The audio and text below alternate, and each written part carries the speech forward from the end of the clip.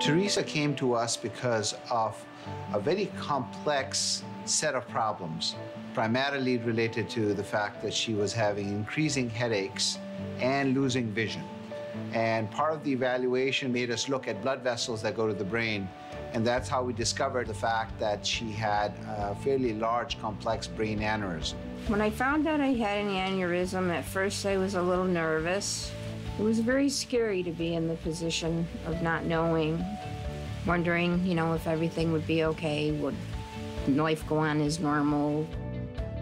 We took the anatomy of Teresa based on her angiograms and CT angiograms, when printed through the Stratasys 3D printer, allowed us to generate an entire replica of her entire brain blood vessel anatomy.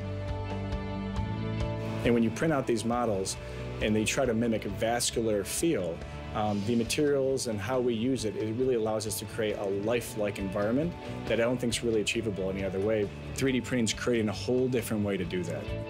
Being able to plan complex procedures with a team, because right now we prepare for complications on a theoretical basis. We often, many times, despite the best theoretical planning, we are faced with circumstances where we don't know what to do.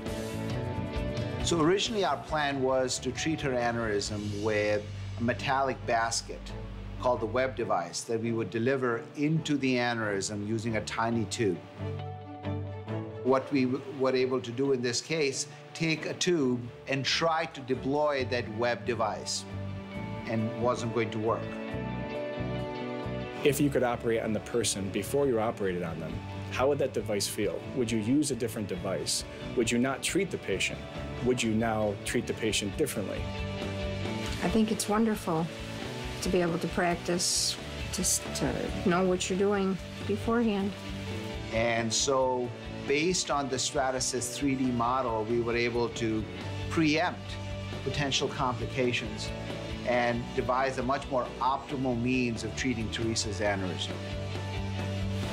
We took something that could potentially have been bad and made it a good experience.